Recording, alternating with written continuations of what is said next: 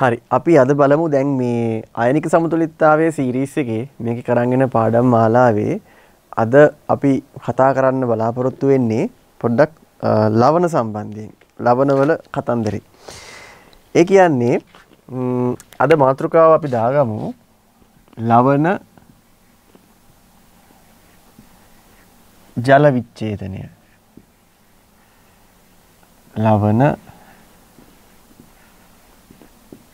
ජල විච්ඡේදනය. හරි. මේක තමයි මාතෘකාව. මේක යෙදීම් ගොඩාක් මේ භාවිතා වෙන පාර්ට් එකක්. හරි. දැන් මේකෙදි අපි ඉස්සෙල්ලා අඳුනගමු දැන් මාතෘකාවම ලවණයක් කියන්නේ මොකක්ද කියන එක අපි ඉස්සෙල්ලා හඳුනගන්න ඉපේ. ලවණයක් කියන්නේ මොකක්ද කියන එක. හරි. මෙහෙම බලමුකෝ. දැන් අම්ලයක් සහ බෂ්මයක් ප්‍රතික්‍රියා කරලා තමයි එහෙම නැත්නම් අපි ඒකට ලස්සනට කිව්වොත් අම්ලයක් සහ බෂ්මයක් මගින් සිද්ධ වෙන උදාසීනීකරණ ක්‍රියාවලියේ ප්‍රතිඵලයක් හැටියට ලවණය හැදෙනවා. හරි. උඩින් මෙතනට දාමු අම්ලය. ඇසිඩ් එක. දාමු බේස් එක. හරි. බෂ්මය. එතකොට මෙන්න මේක තමයි ද්‍රාවණය. හරි. මේ ද්‍රාවණය. එතකොට දැන් උදාහරණයක් කියමුකෝ. මොකද්ද? අපි ගමු සෝඩියම් හයිඩ්‍රොක්සයිඩ් ධන HCl අම්ලය. හරි. මොනවද හැදෙන්නේ? සෝඩියම් ක්ලෝරයිඩ් සහ H2O. හරි. දැන් බලන්න මෙන්න අම්ලය මෙන්න බෂ්මය මෙන්න උදාසීනීකරණ ප්‍රතික්‍රියාව මෙන්න ලවණය. සාමාන්‍යයෙන් මේ උදාසීනීකරණ ප්‍රතික්‍රියාවේ උදාසීනීකරණ එන්තැල්පිය වශයෙන් ඍණ 57 කිලෝජූල්ස් per mole වගේ හගයක් සටහන් වෙනවා. එන්තැල්පිය ගත්තාම. දැන් මේ තමයි ලවණය. NaCl. හරි. එතකොට දැන් මේ අම්ලය සහ බෂ්මය ගත්තොත් මෙයා ප්‍රබල බෂ්මයක් ප්‍රබල අම්ලයක්. හරි. එතකොට ප්‍රබල බෂ්ම ප්‍රබල අම්ල උදාසීනීකරණ ප්‍රතික්‍රියාවේ ඵලයක් වශයෙන් හැදෙනවා මෙන්න මේ ලවණය. හරි. ඔන්න දැන් ලවණයකුත් අපි හදාගත්තා. ලවණයේ ජල විච්ඡේදනය කියන්නේ මොකද්ද?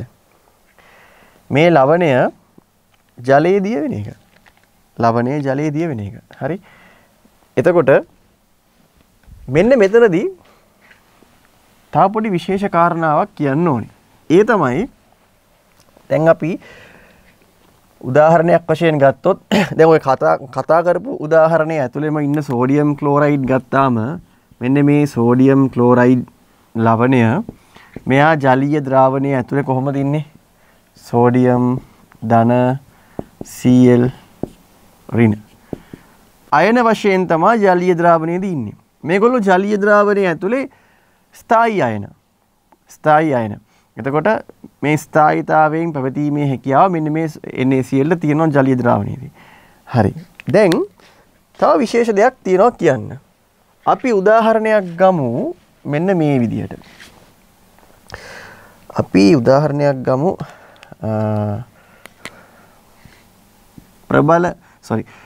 දුබල අම්ලයක් සහ CH3COOH. මේක දුබල අම්ලය.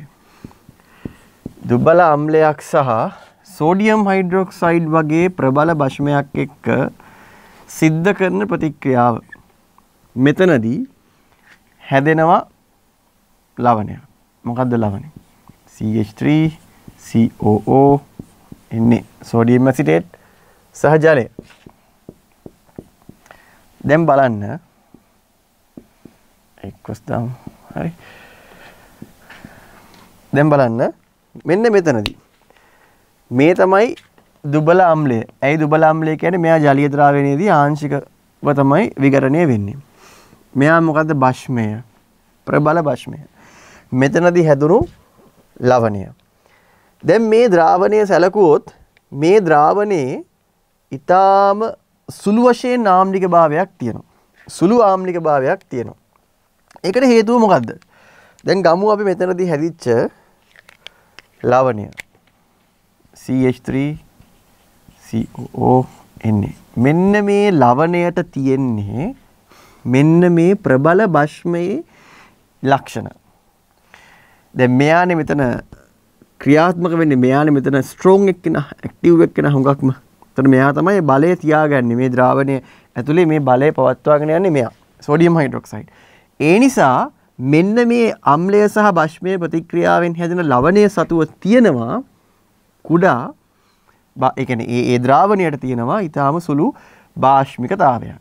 මෙයා ද්‍රාවණය ඇතුලේ විඝටනය වෙලා ඉන්නේ මෙන්න මෙහෙම. CH3COO ඍණ සහ සෝඩියම් ධන හැටියට. හරිද? දැන් මෙතනදී ඒ වගේම තව උදාහරණයක් අපි ගමු. දැන් ඔය ගත්තේ අපි දුබල මේ අම්ලයකටනේ. දැන් අපි ගමු දුබල භස්මයකට නිකන් ඇමෝනියම් හයිඩ්‍රොක්සයිඩ් දුබල භස්මයන්නේ. හරි. එයත් එක්ක අපි ස්ට්‍රෝං ඇසිඩ් එකක් දාමු. කවුද? හයිඩ්‍රොක්ලෝරික් අම්ලය. ඉතින් එයාගේ ප්‍රතිඵලය මොකද්ද? ලවණය මොකද්ද? ඇමෝනියම් ක්ලෝරයිඩ් NH4Cl ධන ජලය. හරි? ඇමෝනියම් ක්ලෝරයිඩ් ධන ජලය. දැන් බලන්න එතනදී හැදුණු ලවණය. ඒ ලවණය සතු තියෙන ලක්ෂණ මොනවද? මේ ලවණය ජලීය ද්‍රාවණයේදී ඇමෝනියම් ක්ලෝරයිඩ් ජලීය ද්‍රාවණයේදී පූර්ණ වශයෙන් විඝටනය වෙලා ඉන්නවා. එයා පූර්ණ වශයෙන් විඝටනය වෙලා එයා හදනවා ඇමෝනියම් ධනයි Cl- යි. හරිද? දැන් මෙයාගේ ලක්ෂණය මෙයා දරන්නේ කාගේ ලක්ෂණද? මෙයා දරන්නේ HCl ගේ ලක්ෂණ. ඇයි මෙයා තමයි ස්ට්‍රෝං ඇසිඩ් එක. මෙයා තමයි මේ ද්‍රාවණය ඇතුලේ ප්‍රබල ආම්ලයක් හැටියට ක්‍රියාත්මක වෙන්නේ. එතකොට සුළු වශයෙන් මෙතනදී හැදෙන ලවණ ද්‍රාවණය මෙතන ද්‍රාවණය සුළු වශයෙන් ආම්ලිකයි. හරි. ඊටත් එහාට ගියොත් අපි තව ගත්තොත් දැන් අපි කිව්වා දැන් මෙන්න මෙතනදී හැදෙන ද්‍රාවණය සුළු වශයෙන් භාෂ්මිකයි මෙතනදී හැදෙන ද්‍රාවණය සුළු වශයෙන් ආම්ලිකයි කියලා. දැන් අපි මුලින්ම ගත්ත උදාහරණය කතා කරොත් ආයෙත් හයිඩ්‍රොක්ලෝරික් ධන සෝඩියම් හයිඩ්‍රොක්සයිඩ් මෙතනදී හැදෙන සෝඩියම් ක්ලෝරයිඩ් ධන ජලය. හරි? මෙන්න මේක මෙයා මේ දෙන්නම ස්ට්‍රෝං ඇසිඩ් ඇන්ඩ් බේසස් ඉන්නේ. කියන්නේ ප්‍රබල අම්ල ප්‍රබල භස්ම. හරි? මේ දෙන්නගෙන් හැදෙන මෙන්න මේ ලවණය මේක උදාසීනයි. ඒතර මේ ද්‍රාවණය සුළු වශයෙන් උදාසීනයි. මේක උදාසීන ද්‍රාවණයක්. හරි? එතකොට දැන් අපි මේ කතාවේදී අඳුරගත්තා මොකද්ද ලවණයක් කියන්නේ? අම්ලයක සහ භස්මයක උදාසීනීකරණ ප්‍රතික්‍රියාවේ ඵලය තමයි ලවණය.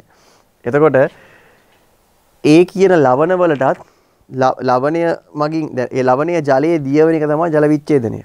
ඒ ජලයේ දිය වුණයින් පස්සේ හැදෙනවනේ යම්කිසි ද්‍රාවණයක්. එතකොට ඒ ද්‍රාවණයට ලවණයේ තියෙන ලක්ෂණ මත පදනම් වෙලා සුළු වශයෙන් ආම්ලික එහෙම නැත්නම් භාෂ්මික එහෙම නැත්නම් උදාසීන ද්‍රාවණයක් වෙන්න පුළුවන්. හරි. දැන් අපි තව එක ස්ටෙප් එකක් මෙතනින් එහාට යමු. මෙන්න මේ ලවණ ගත්තොත් ප්‍රධාන වශයෙන් ලවණ වර්ග 4ක් තියෙනවා. හරි. මේ අවශ්‍ය දේවල් ඔයගොල්ලෝ ලියා ගන්න සටහන් කරගන්න. මේ පාඩමේ අත්‍යවශ්‍යම කාරණා ටික තමයි සංක්ෂිප්තව ඔයගොල්ලන්ට අත්‍යවශ්‍යම කරන දේවල් ටික තමයි අපි මේ වීඩියෝ සීරීස් එක ඇතුලේ කතා කරන්නේ. හරි. එතකොට බලමු මොනවද මේ කියන ලවණ වර්ග ටික. හරි. ඉස්සෙල්ලාම ප්‍රබල අම්ල දුබල භස්ම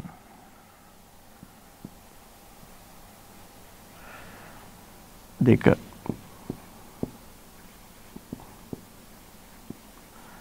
ප්‍රබල අම්ල ප්‍රබල භස්ම තුන දුබල අම්ල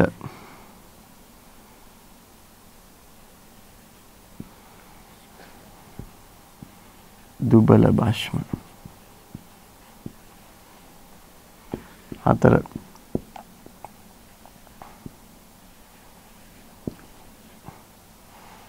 දුබල අම්ල ප්‍රබල භෂ්ම. හරි. මෙන්න මේ විදිහේ ලවණ කාණ්ඩ 4ක් හම්බ වෙනවා. හරි. මේගොල්ලන්ගේ ප්‍රතික්‍රියාවෙන් හැදෙන ලවණ. හරි. දැන් ප්‍රබල අම්ල දුබල භෂ්ම ලවණයකට උදාහරණයක් අපි නිකන් කතා කරොත් අපි ගමු ප්‍රබල අම්ලය HCl. දුබල භෂ්මය අපි ගමු ඇමෝනියම් හයිඩ්‍රොක්සයිඩ් කියලා. හරි. දැන් මෙතනදී හැදෙන ලවණය මොකද්ද? ඇමෝනියම් ක්ලෝරයිඩ් H2O නේ. එතකොට මෙන්න මේ ඇමෝනියම් ක්ලෝරයිඩ් තියෙන්නේ කාගේ ලක්ෂණද? ඇමෝනියම් ක්ලෝරයිඩ් තියෙන්නේ අර ප්‍රබල අම්ලයේ ලක්ෂණ. එතකොට ඇමෝනියම් ක්ලෝරයිඩ් ජලීය ද්‍රාවණය ඇතුලේ ඇමෝනියම් Cl- හැටියට ඉන්නවා. හරි. එතකොට මෙන්න මේ ඇමෝනියම් ධනායනය ජලාණුවක් මේ පාටින් ලිව්වොත් පෙනෙයිද දන්නේ. අපි එනම් මාරු කරමු. මේ මම නිල් පාටින් ලියන්න. ඇමෝනියම් මේ ධනායනය ජලයත් එක්ක ප්‍රතික්‍රියා වෙලා. හරි. ගතික ප්‍රතික්‍රියා මෙයා දුබල හින්දා. හරි. එතකොට මේ ඇමෝනියම් හයිඩ්‍රොක්සයිඩ් හැදෙනවා.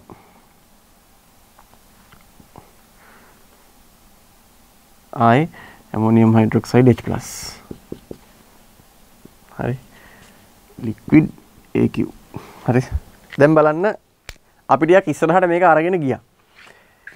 ඒ තමයි මෙන්න strong acid එක මෙන්න weak base එක මේ දෙන්නගෙන් එන result එක. හරි. ලවණය. එතකොට ඒ ලවණය ටිකක් මේ අම්ලයේ ලක්ෂණ දරාගෙන ඉන්න නිසා එයා ද්‍රාවණය ඇතුලේ පූර්ණ වශයෙන් විඝටනය වෙලා ඉන්නවා. මෙන්න මේ විඝටන මෙන්න මේ ධනායනය ඇමෝනියම් ධනායනය ජලාණුවත් එක්ක ප්‍රතික්‍රියා වෙලා ජලය විච්ඡේදනය කරනවා. ආන්න ඕක තමයි ජල විච්ඡේදන ප්‍රතික්‍රියාව. ඒතර ජල විච්ඡේදන ප්‍රතික්‍රියාවෙන් කවුද ඇමෝනියම් හයිඩ්‍රොක්සයිඩ් සහ H+ හැදුවා. දැන් පේනවද ජල විච්ඡේදන ප්‍රතික්‍රියාවේ දැන් මේක මේ එකම මොහොතක එකම අවස්ථාවක ද්‍රාවණය ඇතුලේ මේ ක්‍රියාවලිය සිද්ධ වෙනවනේ. එක විට සිද්ධ වෙනවා. එතකොට ඒකේ තියෙන රිසල්ට් එක හැටියට H+ මාධ්‍යයට නිදහස් වෙනවා. මාධ්‍යයට H+ හම්බ වෙනවා. අන්න ඒ නිසා තමයි මෙන්න මේ ද්‍රාවණය සුළු වශයෙන් ආම්ලික වෙන්නේ. දැන් පැහැදිලිද ආම්ලික වෙන්න හේතුව? හරි. ඒතර මේ උදාහරණයෙන් ඒක පැහැදිලි කරනවා. ඒතර ජල විච්ඡේදනය කියන්නේ උදාසීනීකරණයේ විලෝමය කියලත් අපිට කියන්න පුළුවන්. හරි. එතකොට ඔන්න ප්‍රබල අම්ල දුබල භෂ්ම කතන්දරේ හරි. හරි. ඊළඟට අපි ගමු මෙන්න මේ කතන්දරේ. ප්‍රබල අම්ල ප්‍රබල භෂ්ම. ඉතින් ඒකෙදි අහන්න දෙයක් නැහැ. ප්‍රබල අම්ලය අර කියපු විදියටම HCl සහ සෝඩියම් හයිඩ්‍රොක්සයිඩ්. ඉතින් මේ කාණ්ඩ 4 විතරනේ එන්නේ. උතරින් එහාට ආය අමුතුවෙන් ඉන්න දෙයක් නැහැ නේ. ඒක මතක තියාගන්න දෙයක්වත් නැහැ අත්‍තරම. හරි. තර්ක ඔයාලට නිකන් හිතලා ගන්න පුළුවන්. සෝඩියම් ක්ලෝරයිඩ් ධන H2O. දැන් ඉතින් හරි මේ දෙන්නම ස්ට්‍රෝං කන්ඩිෂන් එකක ඉන්නේ. ඒ නිසා හැදෙන ලවණය NaCl උදාසීනයි. මේ ලවණය ද්‍රාවණය ඇතුලේ ද්‍රාවණගත වෙලා මහනි පැතලිවේ ද්‍රාවණගත වෙලා මේ NaCl AQ sodium AQ Cl- හැටියටනේ ඉන්නේ. එතකොට මෙන්න මෙහෙම ඉන්නකොට මේ සෝඩියම් ධනායනය ජලාණු 6කින් ස්ථායි වෙලා ඉන්නේ. Cl- උත් ජලාණු 6කින් ස්ථායි වෙලා ඉන්නේ. ඒ නිසා මෙයා ජලීය ද්‍රාවණයේදී කැටායනය සහ ඇනායනය දෙකම ස්ථායි. ඒ නිසා ප්‍රශ්නයක් නැහැ. මෙයා මේක උදාසීනීකරණ ප්‍රතික්‍රියාවේ ඵලය හැටියට තමයි සෝඩියම් ක්ලෝරයිඩ් හැදුනේ. හරි. ඔන්න ඒකත් හරි. ඊළඟ අවස්ථාවට යමු. ඒක ෂෝක්. ඊළඟ අවස්ථාව මොකක්ද? දුබල ආම්ලය සහ දුබල භෂ්ම. දුබල ආම්ල දුබල භෂ්ම අවස්ථාව. හරි. මොකද්ද මේ කියන්නේ? දුබල ආම්ලය අපි ඉතින් ගන්න කෙනා CH3COOH එක්වස් ධන දුබල භෂ්මය හැම දෙයකටම ඉන්නේ හැම වෙලාවෙම මෙයා තමයි. Ammonium hydroxide. ඵලය මොකක්ද එතකොට? CH3COO amine ධන H2O. හරි. දැන් ඔන්න මෙතනදී හැදුණු ලවණය තමයි මේ ඇමෝනියම් ඇසිඩේට්. CH3COO NH4. හරි. මේකත් අපි නිකන් විකරණය කළා බැලුවොත් එහෙම අපිට CH3 ඕරින NH4+ කියලා ගන්න පුළුවන්. හරි. මෙතනදී පොඩි කතන්දරයක් තියෙනවා. දැන් අපිට කියන්න බෑනේ මෙයාගේ මේ ද්‍රාවණය ආම්ලිකද භාෂ්මිකද සුළු වශයෙන් ආම්ලිකද සුළු වශයෙන් භාෂ්මිකද ඒ කතන්දරේ මොකුත් කියන්න බෑනේ. මේක කියන්න පොඩි කාරණාවක් ඕනේ. ඒ තමයි මේ දුබල භෂ්මයට තියෙනවා විඝටන නියතයක්. භෂ්මයේ විඝටන නියතය. ඊට අම්ලයේ විඝටන නියතය. භෂ්මයටත් තියෙනවා භෂ්මයේ විඝටන නියතයක්. දුබල භෂ්මයනේ. ඒ දුබල භෂ්මයටත් විඝටන නියතයක් තියෙනවා.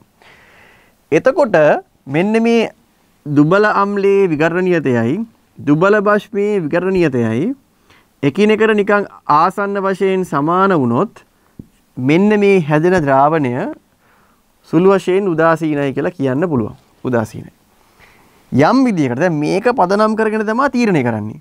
යම් විදියකට මෙන්න මේ දුබල අම්ලයේ Ka අගය දුබල භෂ්මයේ Kbට වඩා වැඩි වුණොත් මෙයාගේ Ka අගය මෙයාගේ Kbට වඩා වැඩි වුණොත් එහෙනම් මොකද ඉතින් Ka වැඩිනේ ආම්ලික ලක්ෂණ වැඩිනේ අම්ලයේ වැඩිනේ ඒ නිසා මේක සුළු වශයෙන් ආම්ලික ද්‍රාවණයක්. එසේම Kb වැඩි වුණොත් Kaට වඩා ඒ කියන්නේ ඇමෝනියම් හයිඩ්‍රොක්සයිඩ් දුබල භෂ්මයේ Kb අගය Kaට වඩා වැඩි වුණොත් එහෙනම් මේකේ භාෂ්මික පැත්ත වැඩි. එහෙනම් මේක භාෂ්මික ද්‍රාවණයක්. ඔන්න ඔය කතාව මත පදනම් වෙලා තමයි දුබල ආම්ල දුබල භෂ්ම කියන සිදුවීමේදී අපි මේ ලවණේ ලක්ෂණ තීරණය කරන්නේ. එතකොට අපිට සලකා බලන්න වෙනවා මේ දුබල ආම්ලයේ කොහොමද Ka අගය දුබල භෂ්මයේ කොහොමද Kb අගය ඒක මත සලකලා මෙන්න මේ නිගමන වලට අපි එනවා. මෙන්න මේ නිගමන වලට එනවා. හරි. දැන් තව උදාහරණයක් මම බෝඩ් එකේ එහා පැත්තට යනවා. හරි. අපි ගමු මෙහෙම. මම චුට්ටක් මේක මකනවා. ඒක දැන් අවශ්‍ය නැහැ නේ. අපිට දැන් ගන්න තියෙන අන්තිම එක්කෙනා කවුද? දුබල ආම්ල ප්‍රබල භෂ්ම. දුබල ආම්ල ප්‍රබල භෂ්ම. ප්‍රබල. හරි. දුබල ආම්ලය කවුද? අපි ගමු අරයම තමයි. ලේසි. ඒ උදාහරණ වලින් මතක තියාගන්න තේරුම් ගන්න යන්න ඉස්සරහට. එච්චරයි. ඇසිටික් ධන ප්‍රබල භෂ්මය කවුද? සෝඩියම් හයිඩ්‍රොක්සයිඩ් ගමු. හරි. ඉතින් මේ ඊතලයේ තනි පැත්තට දාන්නේ ඇයි? මෙන්න මේ ප්‍රබල භෂ්මයේ ආකාරයට තමයි ප්‍රතික්‍රියාව හැසිරෙන්නේ. ඒ නිසා තමයි ඊතලයේ එහාට දාන්නේ. ඒක දිශානිත ඊතලය. තනි දිශාවට තියලා. හරි. මොකද දැන් හැදෙන්නේ? CH3 ප්‍රබල භෂ්මය. අපි ගත්තේ නෑනේ නේ. ඔව්. CH3 COO Na ධන උදාසීනීකරණයේ අනිවාර්ය ඵලයක් නේ ජලය හැදෙන්නේ බෑ. හරි. එල්. දැන් එතකොට ගන්න මෙන්න මේ සෝල්ට් එක ලවණය ගන්න. Sodium ඇසිඩේට් ලවණය CH3 COO Na එක්වස්නිය. එතකොට එයා විඝටනය වෙලා පූර්ණ වශයෙන් CH3CO ඇසිටේට් ධන සෝඩියම් හදාගෙන ඉන්නවා මෙන්න මේ විදිහට. දැන් ඇයි මේකට හේතුව? මේකට හේතුව මේ ද්‍රාවණය හැසිරෙන්නේ මෙන්න මේ ප්‍රබල භෂ්මයේ විදියට. හරි. ඒකටත් හේතුව ඊළඟ ස්ටෙප් එකේදී තේරෙනවා. මොකද්ද? මෙන්න මේ කියන ඇනායනය ලවණේ ඇනායනයනේ. එයා ජල අණුවක් විච්ඡේදනය කරනවා. විච්ඡේදනය කරනවා කියන්නේ මොකද? කඩනවා කියන වගේ තේරුමනේ. ගලවනවා කියන වගේ තේරුමනේ. හරි. දැන් ජල අණුවක් ගලවනවා. පහර දෙනවා. පහර දීලා හරි පහර දීලා අපි බලමු මොකක්ද හදන්නේ. CH3 COOH ධන OH minus. දැන් පැහැදිලිද? මෙන්න ජල විච්ඡේදනයේ ඵලය හැටියට. ජල විච්ඡේදනය සිද්ධ වුණාට පස්සේ ඒකෙන් එන රිසල්ට් එකෙන් හරිද මාධ්‍යයට OH minus ලා නිදහස් වුණා. ඒතර OH minus ලා නිදහස් වුණාම මාධ්‍ය භාෂ්මික වෙනවා. එතකොට ඔන්න ඔය තර්කයේ උඩ ඉඳලා තමයි කියන්නේ මේ විදිහ අවස්ථාවක් සැලකුවොත් ඒ කියන්නේ දුබල ආම්ලයක් සහ ප්‍රබල භාෂ්මික ප්‍රතික්‍රියාව සැලකුවට පස්සේ එතනදී හැදෙන ලවණය ක්‍රියාත්මක වෙන්නේ ප්‍රබල භාෂ්මයේ විදියට. එයාගේ ලාක්ෂණික ගතිගුණ තමයි ලවණයට තියෙන්නේ කියලා අපි එතනදී පැහැදිලි කරගන්නවා. හරි. ඉතින් මේක තමයි ලවණ ජල විච්ඡේදනයේ මූලික පියවරවල් ටික. ඉතින් ලවණයක් කියන්නේ මොකක්ද කියලා අපි හඳුනාගත්තා. ඊට පස්සේ ලවණ ජල විච්ඡේදනය කියන්නේ හරි සරලව කියන වතුරේ දිය වෙන එක ලවණය. හරි. එතකොට මේ පහර දීම කරන්නේ කවුද? කැටායනය හෝ ඇනායනය. ඒ ටික අපි පැහැදිලි කරගත්තා. ඊට පස්සේ මෙන්න මේ විශේෂ අවස්ථාව ගත්තොත් දෙන්නම අම්ලය හා භාෂ්මය කියන දෙන්නම දුබල වුණොත් ඒ දෙන්නගේ Ka සහ Kb අගයන් මත ඒගොල්ලොන්ගේ ද්‍රාවණය උදාසීනද ආම්ලිකද භාෂ්මිකද කියන කාරණාව තීරණය වෙනවා. හරි. එතකොට අපි යන්දම් මේකේ ගණිතමය ඔප්පු කිරීම ටික කරගන්න.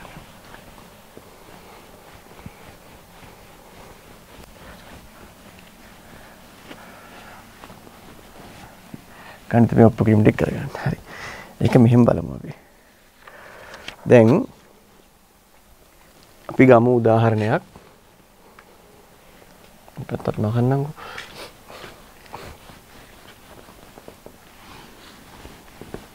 මොකද මට මුළු බෝඩ් එකම පාවිච්චි කරන්න එනවා මේ ටික පැහැදිලි කරන්න. ජල විච්ඡේදනයට අදාළ ලවණ ජල විච්ඡේදනයට අදාළ සමතුලිතතා නියත ප්‍රකාශනයක් අපි ගන්න තමයි හදන්නේ. ඒ කියන්නේ අපි දැන් ගමු මේක මෙහෙම ගමු. ඇමෝනියම්ට ගමු. හරි. ඇමෝනියම්ගේ අවස්ථාවකට ගමු. හරි. ඇමෝනියම් කැටායනයේ වශයෙන් ක්‍රියාත්මක වෙලා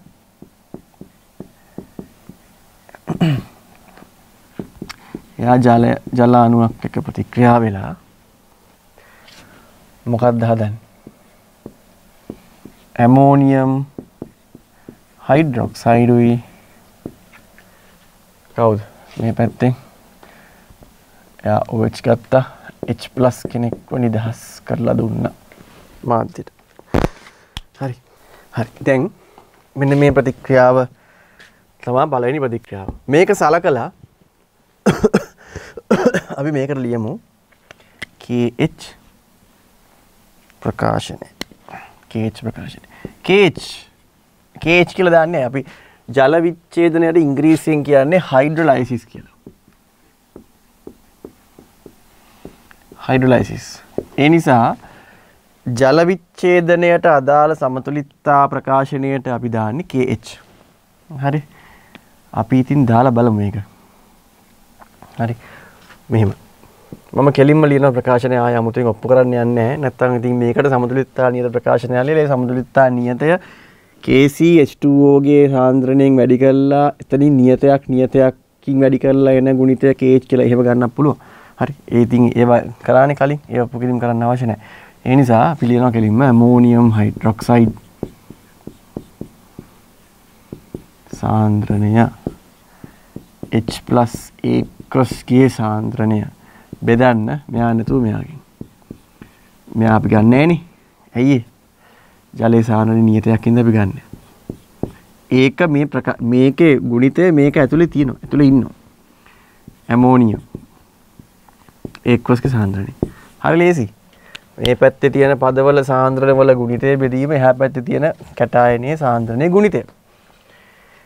දැන් මේ වැඩේ මෙහෙම සිද්ධ වෙන අතරේ දැන් ඔයගොල්ලන්ට පේනවා ජල විච්ඡේදනය කියන්නේ මේ ඇමෝනියම් හයිඩ්‍රොක්සයිඩ් හැදෙන එකනේ.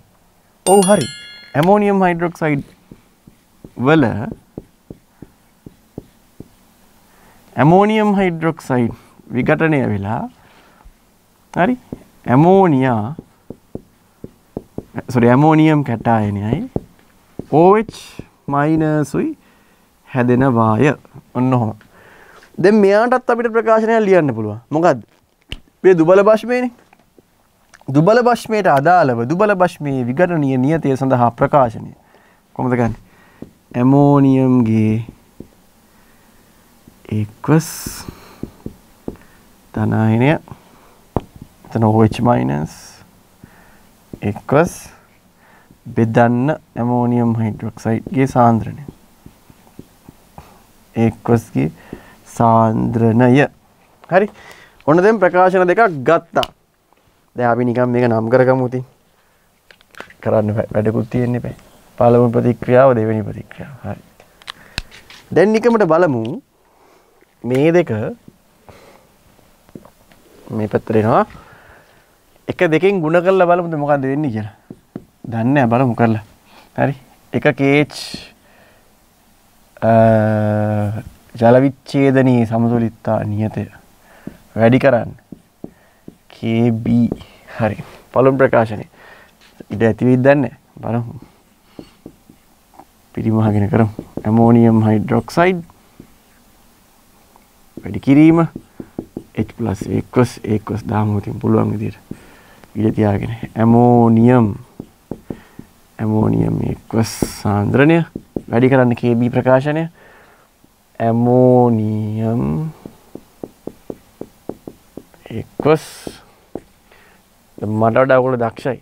ඒ නිසා ඔයගොල්ලන්ට පේන උත්තරේ කරකිලා අන්තිමට කොහෙද දෙන්නේ කියලා. ඉතින් මේවා පාඩම් කරන කටපාඩම් කරන දේවල් නෑනේ. හරි මේ ඔප්පු කිරීමනේ හරි සරල. එකම එක තියරි එකෙන් තියෙන්නේ. එකම එක සරල සිද්ධාන්තයෙන් තියෙන්නේ.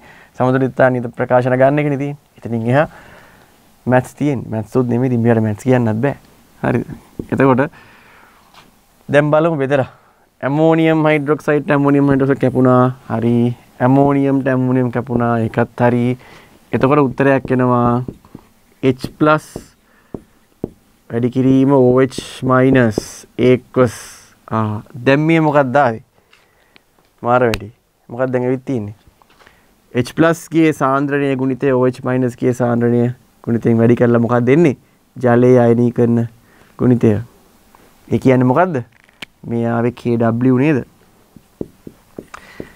ඔන්න බලන්න සම්බන්ධයක් අපි නොදන්නවත්වම සම්බන්ධයක් ඇවිල්ලා KH KB සමානයි KW. දැන් ඔයාට KH ජලයේ විඝටන නියතය තියන්න පුළුවන්. KW බෙදීම KB වලින්. බලන්න කොච්චර ලස්සන ඔප්පු කිරීමක්ද කියලා. ඉතින් මේවා යොදන්න MCQ වලට එහෙම ඩිරෙක්ට් මේ සමීකරණ පාවිච්චි කරලා උත්තර ගන්න. හරි. ඉතින් මේ ඔප්පු කිරීම කරන්න අවශ්‍ය නැහැ. නමුත් මේ ඔප්පු කිරීම තේරුම් ගන්න. යන රූටින් එක යන පාත් එක මේ ගාන යන විදිය යන පැත්ත වලට තේරුම් ගන්න මේ ඔප්පු කිරීම හරි ඉන්ට්‍රෙස්ටිං වෙයි වාට. ඒ කියන්නේ මේක දිහා බලලා මේ වෙච්ච දේ මේක ඇතුලේ තියෙනවනේ. එතකොට දැන් ආයෙත් අපි අර මුලට ගියොත් පොඩ්ඩක් කතා කරගෙන ඉන්න ලවණයක් ගත්තා. ඒ කියන්නේ අම්ලයක සහ භෂ්මයක ඵලයක් වශයෙන් උදාසීනීකරණයේ ප්‍රතිඵලයක් හැටියට හැදෙන ලවණයට ක්‍රියාත්මක වෙන්න පුළුවන් ඒ ලවණයේ ජලයේ දියවන එක ජල විච්ඡේදනය. ඒතර ඒ ජල විච්ඡේදන ප්‍රතික්‍රියාව සලකලා අපිට ඒ ලවණයේ කැටායනය හෝ ඇනායනය අරගෙන ඒකේ ජල විච්ඡේදන ප්‍රතික්‍රියාව සලකලා අපිට මෙහෙම සම්බන්ධයක් ගොඩනගන්න පුළුවන් ගණිතමය වශයෙන්. හරි. දැන් අපි තව එකකට යමු. දැන් අපි මේකේ අනිත් එකටත් යන්න ඉබේ. ඒ තමයි මේ දුබලාම්ලේ කතන්දරේ. හරි. එයානතු එයාගෙත් ඔප්පු කිරීම තියෙනවානේ. ඒකත් අපි නිකන් දැනගමු. හරි. මේවා අතිශය සරල දේවල්. ඉතින් මට තේරෙන්නේ ඇයි මේ ෆිසිකල් කෙමිස්ට්‍රි වල මේ ආනික සමතුලිතතාවය අමාරුයි කියන්නේ කියලා. ඊළඟට මේකෙන් එහාට තව ස්වාරක්ෂක ද්‍රාවණ ගැන කතා කරන්න තියෙනවා. pH වක්‍ර ගැන එහෙම කතා කරන්න තියෙනවා. ඒවා හරි සරල. ඕනම අමාරු දෙයක් ඔයා අමාරුයි කියලා අල්ලගෙන ඉන්න එක අමාරුයි. අමාරුයි කියන එකෙන් ගැලවිලා ඒක ඇතුළට ටිකක් බහැලා හොයන්න පටන් ගත්තට පස්සේ ඔයාට ඒකේ ලස්සන දැන් සුන්දරත්වය පේන්න පටන් ගන්නවා. හරි බලමු අපි තව උදාහරණයක්. CH3CO ඕරින. හරි දුබල අම්ලයට අදාළව ලියමු ජල විච්ඡේදනය. ඉතින් දැන් කරගෙන යමු මාත් එක්කම ඇසිටේට් ඇනායන ජලයත් එක්ක ප්‍රතික්‍රියා කරලා මොකද දෙන්නේ? මොකද හදන්නේ? CH3COOH ඇසිටික් අම්ලය. කවුද H එකක් ගත්තට පස්සේ OH. එහෙනම් දැන් මෙයා හැදෙන්නේ නැත්තේ දැන් මේ දැන් නිකමට දැන් මේක බලලා තේරෙනවනේ. ඔන්න ඇනායනයක් තියෙනවා. මෙන්න બોලේ ජල විච්ඡේදන ප්‍රතික්‍රියාවේ ඵලයක් වශයෙන් ඔයාට OH- ලැබිලා තියෙනවා. කියන්නේ මාධ්‍ය සුළු වශයෙන් බාෂ්පිකයිනේ. සුළු වශයෙන් මාධ්‍ය බාෂ්පිකයිනේ. එහෙනම් මාධ්‍ය බාෂ්පික වෙන නම් මෙයා එහෙනම් කාත් එක්ක කවුරු ප්‍රතික්‍රියා වෙලා හැදිච්ච ලවණයක්ද? දුබල අම්ල ප්‍රබල භස්ම ලවණයක්. මේක දිහා බලලා කියන්න පුළුවන්. හරි. එතකොට දැන් අපි නිකන් අමතර කාරණාවක්. මේ ද්‍රාවණයට පිටින් තව භස්මය එකතු කරොත් මොකක් වෙයිද? පිටින් භස්මය එකතු කරොත් හයිඩ්‍රොක්සිල් සාන්ද්‍රණය ඉහළ යනවා. සමතුලිතතාවය. හරි. ලේචට්ලිය මූල ධර්මයට අනුව මේක ආපසු ප්‍රතික්‍රියාව දිරිමත් වෙලා ඇනායන සාන්ද්‍රණය වැඩි වෙනවා. හරි. එහෙම කියන්න පුළුවන්. හරි. දැන් උන් අපි මේකට ලියමු මොකද්ද? අපි ලියන්නේ KH කෙලින්ම KH ගන්නවා ආයම 아무도 ඔප්පු කිරීමක් කරන්න ඕනේ නැහැ. CH3COOH into OH minus aqueous divide by CH3 acetic. හරි ඔන්න පළමු ප්‍රකාශනය ගත්තා. එක කියලා දාගමු. එතනින් හම්බෙන දුබල අම්ලය CH3COOH ස්වයං විඝටනයකට යනවා CH3COO aqueous ධන H+. හරි. දැන් මේකට ලියන්න. මේක දුබල අම්ලයනේ. දුබල අම්ලයේ Ka දුබල අම්ලයේ විඝටන නියතය සමානයි. මේකට ප්‍රකාශනය COO ඍණ H+ ගේ සාන්ද්‍රණය බෙදීම ඇසිඩික්. හරි. ඕන්න ඔහොම. දැන් ඔන්න දෙවෙනි ප්‍රකාශනෙත් ගත්තා. හරි. දැන් වෙන් කරගමු. එක වැඩි කරන්න දෙකෙන් සරල ගණිතයක් නේ තියෙන්නේ මොනවද මේ?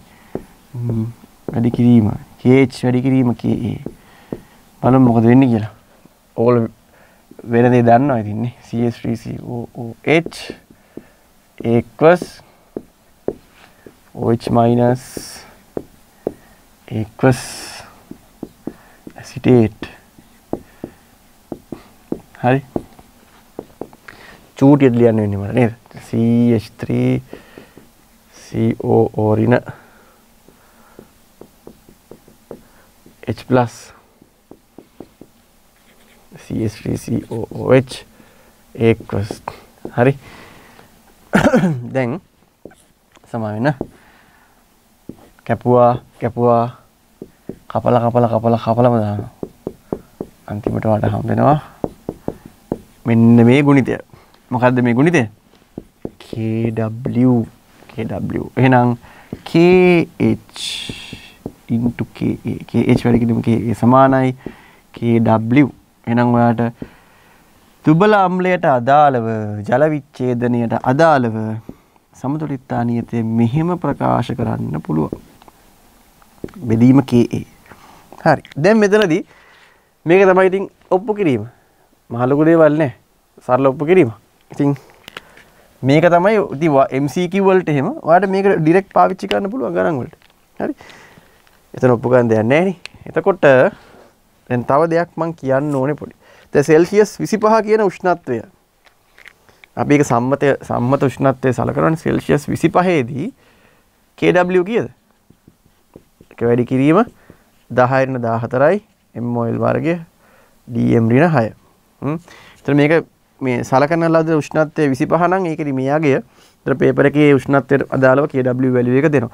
ඉතින් මෙතනදිත් කොහේදිත් හවදත් මෙන්න මේ කියන KH මෙන්න මේ කියන KA මෙන්න මේ කියන KW කලින් උදාහරණයක් කතා කරපු KB මේ ඔක්කොම උෂ්ණත්වය මත රඳා පවතින සාධක. සමතුලිතතා නියතයක් යම් තැනක තියෙනවා. ඒක උෂ්ණත්වය මත රඳා පවතින සාධකයක්. ඉතින් වෙන කාරණා මතක වෙනස් වෙන්නේ නැහැ. උෂ්ණත්වය සාධකය වෙනස් වුණොත් සමතුලිතතා නියත සාධකය වෙනස් වෙනවා. හරි. එතකොට දැන් අපි මේ දක්වා කතා කරගෙන ආවා මොකද්ද අම්ලයක් කියන්නේ මොකද්ද අපි දැන් මුලදීම ආයනික සමතුලිතතාවයේ මුල කොටස් වල ඉඳගෙනම කතා කරන් ආවා. අම්ලයක් කියන්නේ මොකද්ද භාෂ්මයක් කියන්නේ මොකද්ද ආහීනියස් වාදය කොහොමද ලෝරි බ්‍රොන්සට් වාදය කොහොමද ලුයිස් තියරිය කොහොමද ඊට පස්සේ මොකද්ද මේ නියත කොහොමද අම්ලයක විඝටන නියතය මොකද්ද භාෂ්මයක මොකද්ද අද කතා කරා මේ ලවණ කතන්දරේ ලවණයක් කියන්නේ මොකද්ද ඒක අම්ලයක සහ භාෂ්මයක ප්‍රතිඵලයක් අම්ලයක සහ භාෂ්මයක උදාසීනීකරණයේ ප්‍රතිඵල තමයි ලවණ. ඒ ලවණයක් වතුරේ දිය කරොත් මොකක් වෙයිද? ඉතින් ලවණ වතුරේ දිය කරලානේ ලුණු හැදෙන්නේ. NaCl දිය කරාමනේ ලුණු ද්‍රාවණය හැදෙන්නේ. ඒතර ඒ ලවණ වල වතුරේ දියවීමට තියෙන හැකියාව හරි දිය කිරීමට තියෙන හැකියාව තමයි ජල විච්ඡේදනය. එතකොට මේ මොනවද ඔය කියන ලවණ වර්ග 4 ප්‍රධාන ලවණ වර්ග 4 මොනවද? ඒවා කොහොමද මේ ජල විච්ඡේදයෙන් ලක් වෙන්නේ? ඒතකොට ඒ දුබල අම්ලයකට සහ දුබල භාෂ්මයකට අදාළව මේ ජල විච්ඡේදන ප්‍රතික්‍රියාවේ ගණිතමය පසුබිම මොකද්ද? ඔප්පු කිරීම. ඒක තමයි මේ සාකච්ඡා කරන්නේ. හරි ඉතින් මේක අර මම මුලින් අර මේ කතාව මැද්දේදී මම කිව්වා වගේ ඔයගොල්ලෝ තේරුම් ගන්න මේ ජීවිතයේ කිසිම දෙයක් අපිට ලේසියෙන් ලැබෙන්නේ නැහැ. ජීවිතේ වටිනා දේවල් ලබා ගන්න අපි මහන්සි වෙන්න ඕනේ. ඒක මහන්සියෙන් යන තියෙන ගමන. ඒ ගමන යනකොට අපිට වරදින්න පුළුවන්. වරදීවි. හරිද? එකපාරක් නෙමෙයි දෙපාරක් නෙමෙයි තුන් පාරක් නෙමෙයි හතර පාරක් නෙමෙයි 100 වතාවක් හරි වරදීවි. නමුත් ඒ වරදින හැම තැනකින්ම ඔයා දිනන එක දවසක් එනවා. ඒ දිනන එක දවස උදා කරගන්න එක ඔයාගේ වගකීම. ඔයා සතුව තියෙන වගකීමක් ඒක. ඉතින් ඒ හැම දෙයකින්ම ජීවිතේ පාඩම් ඉගෙන ගන්න වැටෙන හැම තැනකදීම රිදෙනවා. රිදෙන තරමට ඔයාගේ සාර්ථකත්වයේ ගමන ඉක්මන් වෙනවා. ඉතින් රිදෙන වෙලාවට පැත්තකට වෙන්න එපා. ඒ වේදනාව දරාගෙන ඒක තමයි ඔයාගේ කැපැසිටි එක. ඒ වේදනාව දරාගෙන ඔයාගේ ගමන යන්න. ඉතින් මේ ඔයාගේ විෂයන් ඇතුලේ තියෙන යම්කිසි අමාරු කොටසක් තියෙනවා නම් ඒ අමාරු කොටසටම ඔයාගේ අවධානය දෙන්න. ඒක ඇතුළට යන්න, ඒක ගැඹුරට යන්න, ඒක ගැඹුරට ගිහින් දකින්න. මොකක්ද ඒකේ අමාරු වෙන හේතුවක් තියෙන සියල්ල හේතුන්ගෙන් ඇති වෙලා යන ක්‍රියාවලියක් තියෙන්නේ. හැම දෙයක්ම සිද්ධ වෙන්නේ හේතු මත. ඒතර ඔයාට ඒක අමාරු වෙන්න හේතුවක් තියෙන්න ඕනේ. හරි. ඒතර ඔයා ඒ අමාරු කියන concept එක ඇතුළට ගිහින් බලන්න ඇයි මේක මට අමාරු වෙන්න හේතුව. එතකොට ඔයාට මේකේ ලේසි තැන් ටික ඔයාට මේක මතු කරලා ගන්න පුළුවන් තැන් ටික ඔයාට හම්බ වෙවි. ඉතින් ඒ තමන්මයි තමන්ගේ ගමන හදා ගන්න තියෙන්නේ. තමන්ගේම වගකීමක් ඒක. එතකොට මේ සාර්ථකත්වය කියන්නේ නිකන් ගමනක් නෙමෙයි. ඒක ඇඟ රිදෙන, හිත රිදෙන ගමනක්. එහෙනම් අපි ආයනික සමතුලිතතාවයේ ඉදිරි වීඩියෝ එකකින් හම්බෙමු. ජය වේවා.